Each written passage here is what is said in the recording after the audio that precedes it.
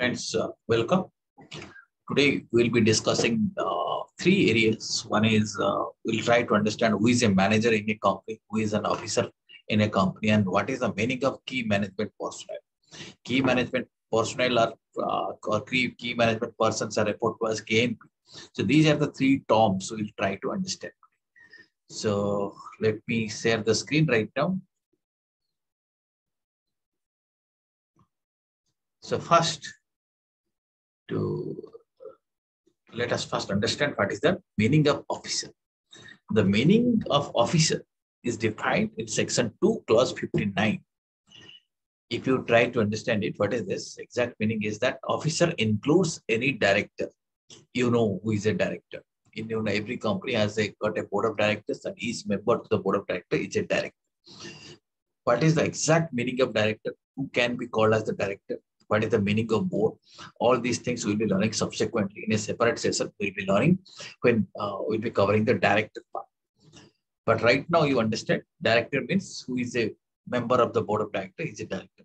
So directors are also officers of the company. Secondly, who else is the officer of the company? If you read the second item, can you read it? It's the manager. Who is manager? That definition is also there. So that will be going through that. Third one is the key management personnel or KMP. So these two meanings will be understanding. Who is a manager and who is a key management personnel. And also all of them are officers. If someone is a key management personnel, he is an officer, director is an officer, manager is an officer, or any person in accordance to whose direction or instruction the board of directors or any one or more of the directors are accustomed to act. If the board is accustomed to listen to somebody else's direction or is to follow somebody else's order, so that person, even if he is not a director, he can still be called as the officer of the company. Understood this meaning? Director is an officer, manager is an officer, key management personnel. Who are key management personnel? Separately will be learning. They are definitely officers of the company.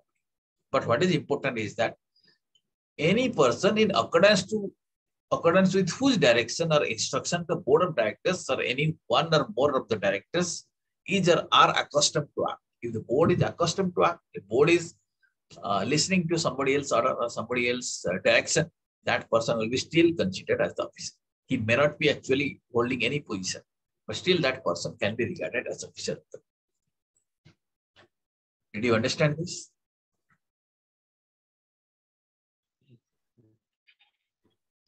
Yes or no? Yes, sir. Yes. Now, next term we would like to understand is about who is manager. Manager is also a KMP. Okay. Manager. Manager means an individual who, subject to the superintendent's control and direction of board of directors, has the management of the whole or substantially whole of the affairs of the company. That means this is a person, manager, who is managing the whole of the company, or if not whole, substantially whole. That means almost whole of the company is managed. Managed in the sense that is under his superintendence or under his control or this is under his direction. Okay. And that individual can be referred to as manager. He might be playing all these roles. Superintendence, control, and direction is the responsibility of that person. Did you understand? And that person is reporting to the board of directors. In fact, ultimately, it is the board of directors who is responsible for superintendence, control, and direction. And this person is executing all these things. And he is managing the whole of the company, or you can say whole of the affairs of the company, or substantially whole of the affairs of the company. And that includes a director. That means whether director is a manager, yes, director is a manager, or any other person occupying the position of a manager by whatever name called. He is occupying the position of the manager. You may call something else. You may give any kind of designation, that doesn't matter. But he is managing the whole of the affairs of the company or substantially whole of the affairs of the company. Okay, it's managing means he is reporting to the board, and board is responsible for superintendent's control and direction. Did you understand? This is the meaning Yes, of sir. management. Next point is that who is key management personnel? This is important for us. Key management personnel in relation to company means, first of all, chief executive officer. Who is a chief executive officer? Will be understood. CEO. Second is MD. Managing director is the one more key management personnel. Then manager is a key management personnel. Manager, just now we have understood who is a manager. He is a KMP. Right. Then who next? Can you read it out?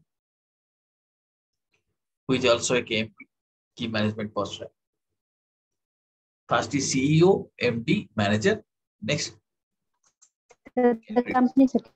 company secretary. Company secretary, that also we will be learning who is a company secretary. He is also an KMP. Then WTD. WTD means whole-time director. He is also a KMP. Next is CFO. CFO is also a key management personnel. Right. Now, these are defined. Then one more thing. Such other officer, not more than one level below directors, who is in whole-time employment designated as key management personnel by the board. That means board has designated that person as key management personnel. Okay. And he should not be not more than one level below the directors. So either he must be a directors level person or maybe one step below, but not further below. One step below the level of directors. That person can also be referred to as KMP or key management personnel. He should be designated as key management personnel. And then who else? One more. Any other officer as may be prescribed. Earlier we have already seen what is the meaning of officer. Any other officer can also be regarded, can be considered as key management personnel if it is prescribed. So this is the meaning of key management personnel, which is important for us. Okay. So if we show you this chart, yeah, you have any query?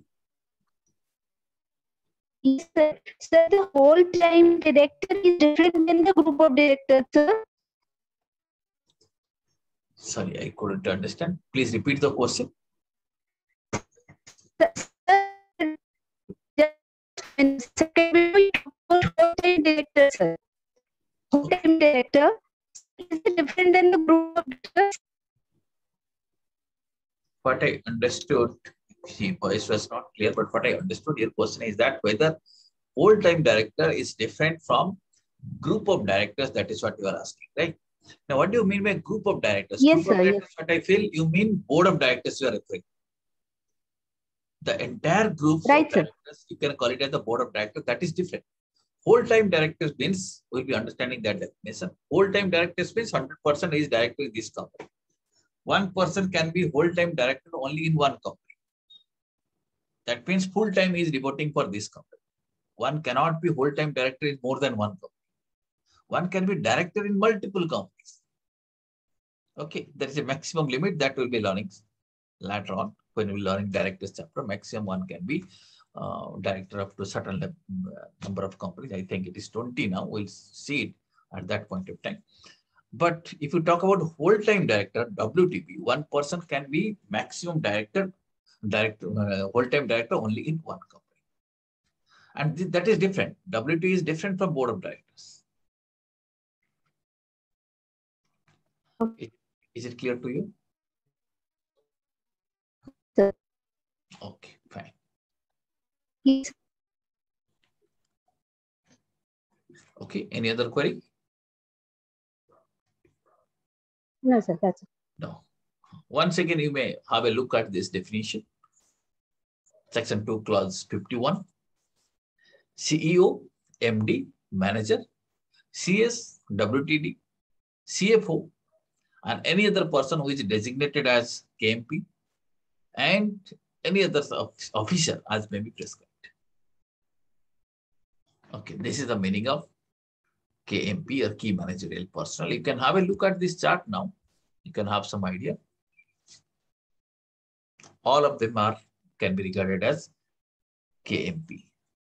Or you can say CEO, MD, WTD, CFO, manager, company secretary, any other person as may be specified, and KMP if it is designated. All of them are key management personnel. Okay. Now, let us see, CEO is an KMP. Who is CEO? An officer of the company who has been designated as such by it. That means company has designated a person as CEO. He has been designated as such. By it means by the company. Company has designated that person as CEO. That person will be referred to as CEO. Okay. Yes, sir. Right. So then CEO is in KMP. Next is, you see, MD, managing director. Let us say who is a managing director. Director, who is a director, is a member of board of directors. A managing director means a director who, by virtue of articles of the company, you already know what is articles of a company. So by virtue of articles of a company or an agreement with the company or a resolution passed in general meeting or by board of directors, is entrusted with substantial power of management. Here the key words here is substantial power. These are the key words. So substantial powers of the management is entrusted with that person who can be called as managing director.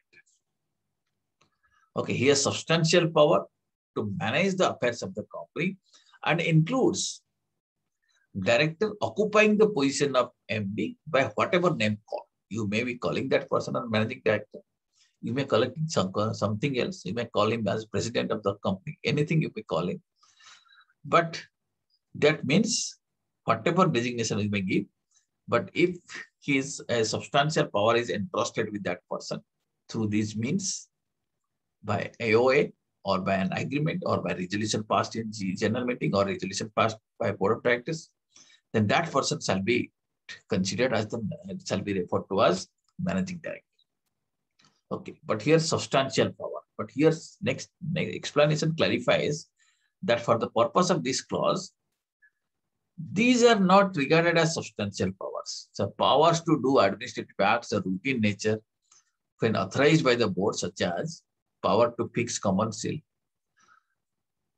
of the company to any document or bank, or draw or endorse check, or to draw or endorse any negotiable instrument, or sign any certificate of shares, or direct registration or transfer of shares. These shall not be deemed to be substantial powers. Substantial power means must go beyond these routine activities.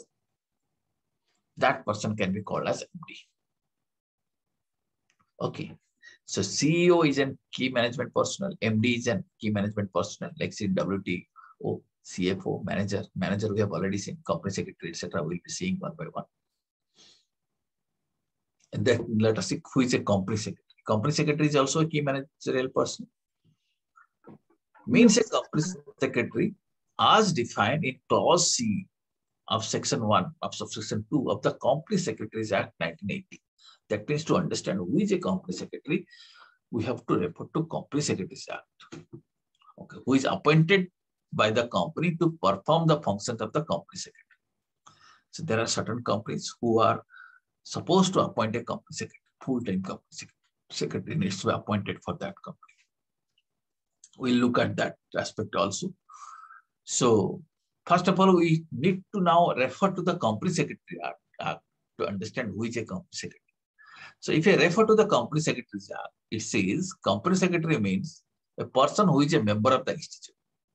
Here institute means Institute of Company Secretaries of India. Okay, so the members of Institute of Company Secretaries of India are called as company secretary. And if such a person is appointed as the company secretary, then he will be referred to as the company secretary of the company. He is functioning he is performing the functions of the company secretary. Then that person can be referred to as company secretary or simply secretary. Sir, Yes. sir, Yeah, please. Just. exactly here it's the same thing. One person can be company secretary of so many companies, sir. Answer is no. One person cannot become company secretary in so many companies.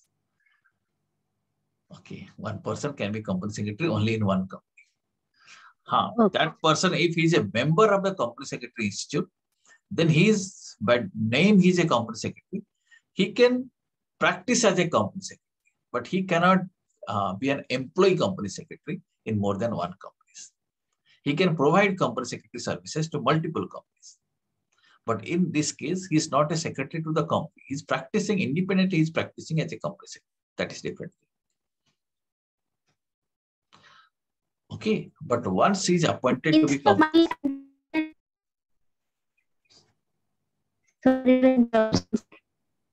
So your voice is breaking.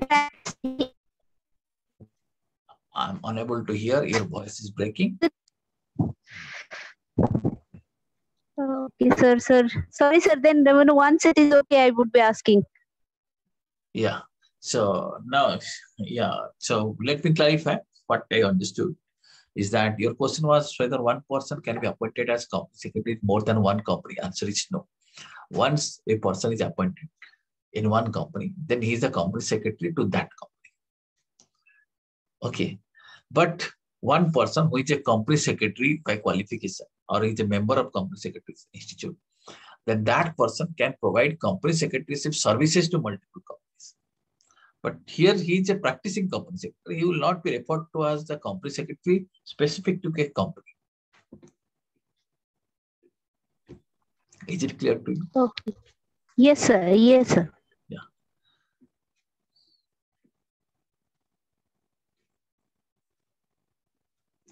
So who is a company secretary? You have understood that he should be a member of the Institute of Company Secretaries in India. There is one more concept. What is the company secretary in practice? This company secretary in the practice means they are independent company secretaries. They provide services to various companies. Okay, but because they are practicing company secretaries, they are not a company secretary employee. They are not key management personnel. Okay, when I say company secretary is a key management personnel, that means company secretary who has been appointed by the company as company secretary. In that case, there can be one company secretary can be attached with one company only. Okay. Did you understand? Yes. Yeah. Now, in which situation one company needs to appoint a company secretary? If the paid up share capital is 10 crore rupees or more, then whole-time company secretary is required. And once whole-time company secretary is required, the company has to appoint a company secretary. And the same company secretary cannot be appointed in other company. But if it is not so, that means whole-time company secretary is not required, then what can be done? Then practicing company secretary can provide services. Okay, because in that situation, full-time company secretary or whole-time company secretary is not required by the company. Practicing company secretary can provide services to multiple companies, but a whole-time company secretary cannot. Are you getting it?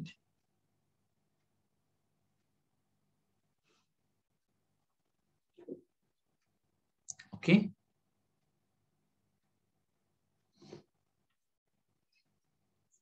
Now, similarly, next concept we'll be learning, who is a whole-time director? Whole-time director means director in the whole-time employment of the company.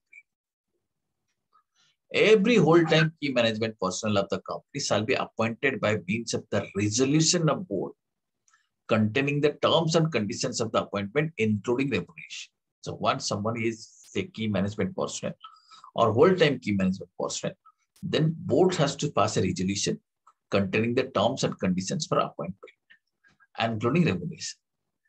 The whole-time KMP shall not hold office in more than one company except its subsidiary company at the same time. That means once someone is the whole-time officer, then he can hold offices only in one company. But however, the same person can manage a subsidiary company also. That's a company, subsidiary company. You know what is subsidiary company. Otherwise, he cannot be a managerial personnel, a key management personnel in some other company. Whole time means only in one company. Okay. Did you understand?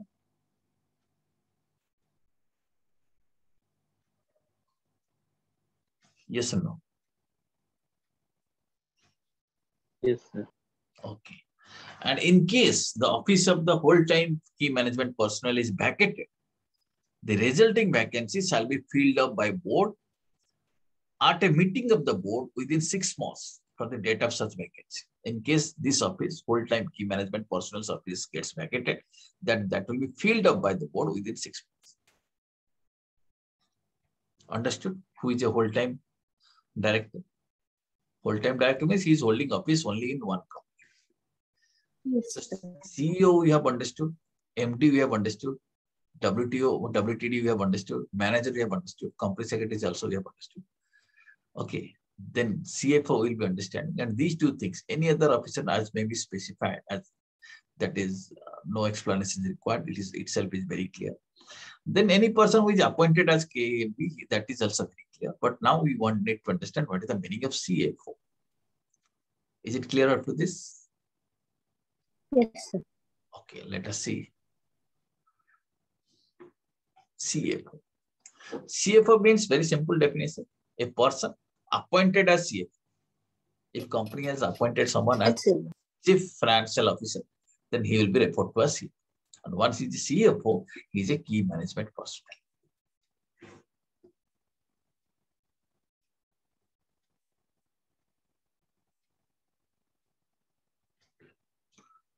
Okay, this is the meaning of CFO. Yeah. Sir, yeah. Sir, one company secretary can be appointed as CFO, sir. Is that possible? Sorry, please repeat it. Repeat the question. Sir, as we have just now we have studied about company secretary. That Right. company secretary can be appointed as CFO, sir. Company secretary can be appointed as CFO. Yes, there is no restriction that a CFO, as regards to CFO qualification. So, company secretary can be appointed as CFO. Yes, answer is yes. Okay. Any other query? No, sir. Sorry for interruption, sir. No, you can feel free to ask this kind of questions. If the straight answer is the law, then I'll be able to give you. If it is not there, then I have to think over that. Okay, there may not be direct answer in the act itself. In that case, we have to search what is the possible answer. Okay, once we know these are the key management personnel, so as regards to their appointment, certain rules needs to be followed. Right, so these rules, you can call it the specific rules, that is company's appointment and remuneration of managerial personnel rules. So for managerial personnel's appointment, these rules needs to be followed. And yeah, so these rules are some specific rules that may not be relevant for us. But what is relevant, most of the things just now we have discussed. Okay, let me now quickly summarize what we have learned so far. Objective was to understand who is a key management personnel and what is the meaning of officer, what is the meaning of this manager. First of all, we understood officer includes all of them: director, manager, KMP, any person who may not be appointed, but board is accustomed to listen to him. Board is accustomed to listen his direction. Board is accustomed to listen his instruction. That person will still be regarded as officer. Did you understand? Yes, sir. So officer includes this. So even if there is no position in the company, no technical position, that person can be still regarded as an officer. And that person may be also regarded as a key management person. Now, who is a manager? Who manages the whole or substantially whole of the affairs of the company. So he is managing this thing. But while managing, he is under the superintendent's control and direction of the board of directors. So ultimately, the board of directors controls the company. Company is under their superintendence and direction, but that is executed by managers. So this person who is managing the whole or substantially whole of the affairs of the company is the manager. And when I say he's the manager includes director or any other person occupying the position of the manager by whatever name called. You may call him a manager or not, that doesn't matter. But he is occupying the position of the manager means he is actually managing the whole or substantially the whole of the affairs. Then he is still a manager. So directors are also managers. And having understood that, when coming to the concept of key management personnel, so these are the people who are included: CEO, MD, manager, CS, WTD, CFO, and such other officers, but not more than one level below the directors, who is in whole-time employment and designated as KMP. He has been designated as KMP means he is a KMP. And such other officers as may be prescribed. This has been explained in this chart. This chart explains that who can be recognized as our KMPs. These are the KMPs, key management person. Okay.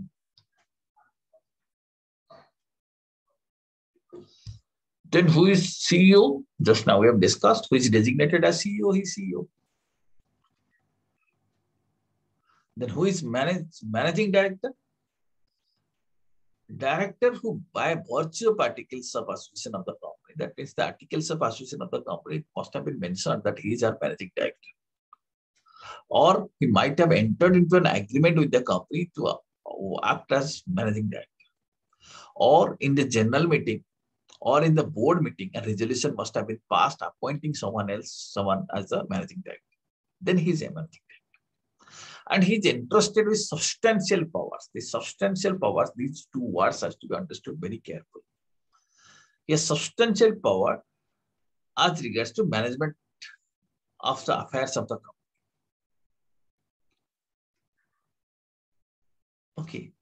And substantial power doesn't mean that routine administrative powers, like power to fix common sale, signing bank documents, signing share certificate, okay, or managing registration of transfer of shares. These are not substantial powers. These are routine activities. In every company, this thing happens. Sir? Yes, please. Sir, merger, acquisition and all that, can it come in substantial power, sir? Merger, acquisition and all that, if he's taking any decision into that? Yeah, that is one of the power. Merger, acquisition decisions that will be taken by the entire board. Okay. Right. It's a board's decision. It's not a power of a one person to do this. Right, got it. But sir, substantial power would come under what, sir? Any 2-3 example of that, sir? So you can think of, suppose majority of policy decisions are taken by that person. Okay, so we have to see what are the policy decisions.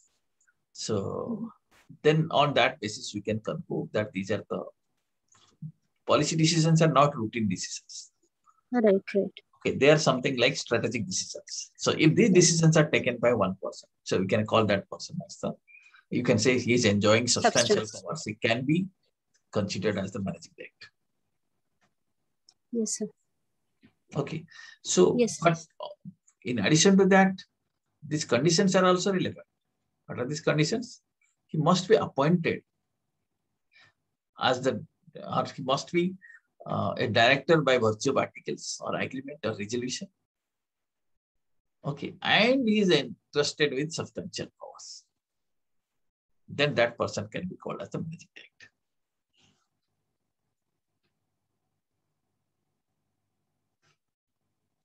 Okay, suppose company is planning to enter into a new field of business. Business is allowed within the articles of the memorandum. Object clause allows that thing, but now company is taking a decision, and they let us say that decision is taken by a person. You can say he is enjoying substantial power because he has taken a policy decision. Right. Okay. Then who is a company secretary? If you want to understand, then actually you have to refer to the Company Secretaries Act to understand who is a company secretary. And Company Secretary Act says who is a member of the Institute of Company Secretaries of India. So once someone is a member of the Company Secretary, Institute of Company Secretaries of India, he becomes Company Secretary. Okay.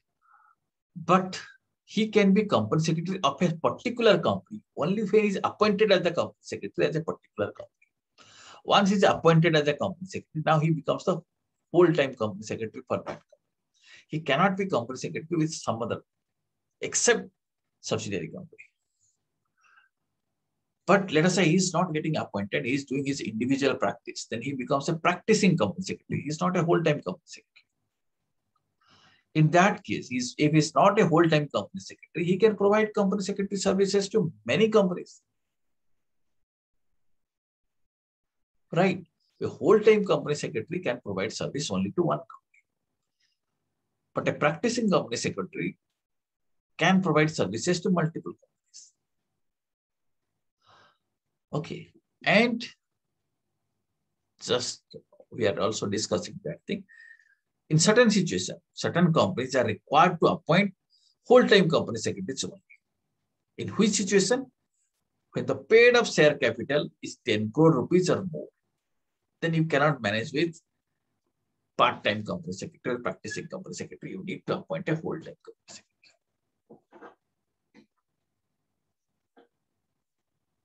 Did you understand? Yes, sir. Okay. So loosely, many times we talk, he's the managing director, he's a director, he's an officer. But you see, these are technical terms, and these terms have been defined in the company law. So concepts are very theoretical, but sometimes we need to refer to the definition to understand what is the exact meaning of that. Okay, so now we have understood who is a managing director, who is a CEO, who is a CFO. So all these terms are defined in the company. You can refer to, you can visit to MCA site, you can see the Companies Act and the clauses I'm telling you, you can refer to that. You'll be able to understand all these terms.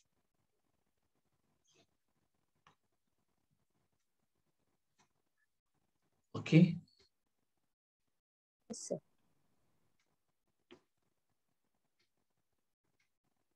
CFO, as I told you, who is appointed as CFO.